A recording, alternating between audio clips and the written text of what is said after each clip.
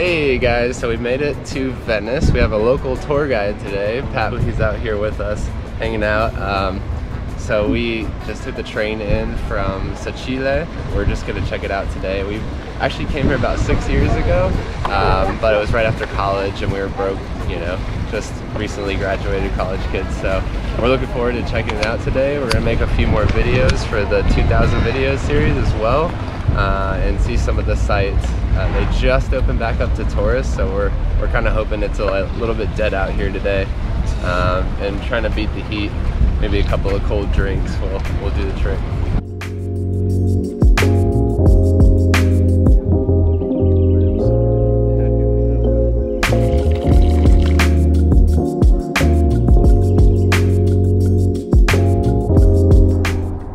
Warning, this is not a guide to Venice.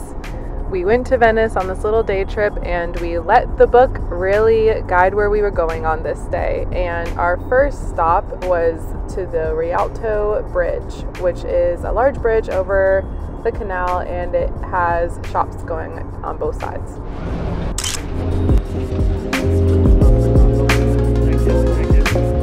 Next up, we headed to St. Marco's Square to take this photo of the cathedral.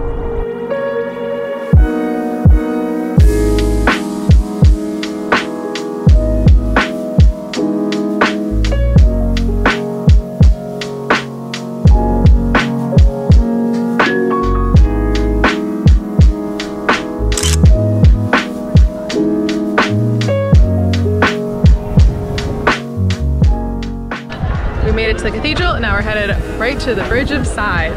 Patrick is leading the way as he is the local. You can't really even see it on there.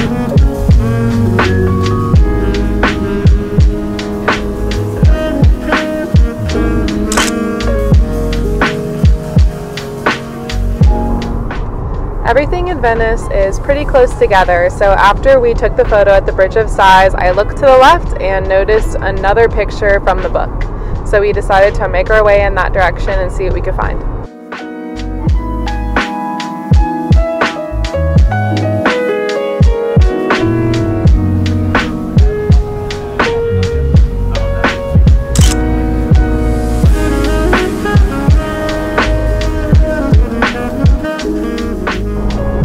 Our last photo of the day is of the Golden House, and this was pretty easy to find.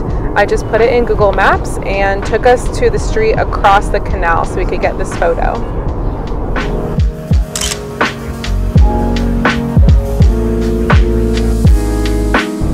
To reward ourselves after a hard day's work and capturing so many of the photos, we decided to splurge a little bit and get a gondola ride.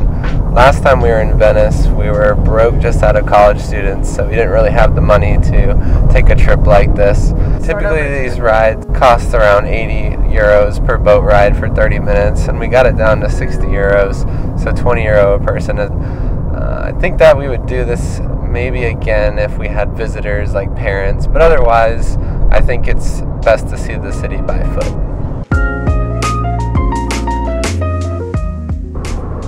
Overall, it was a great little trip to Venice. It's somewhere we know we'll return to because we still have 2 more pictures to take. Until next time!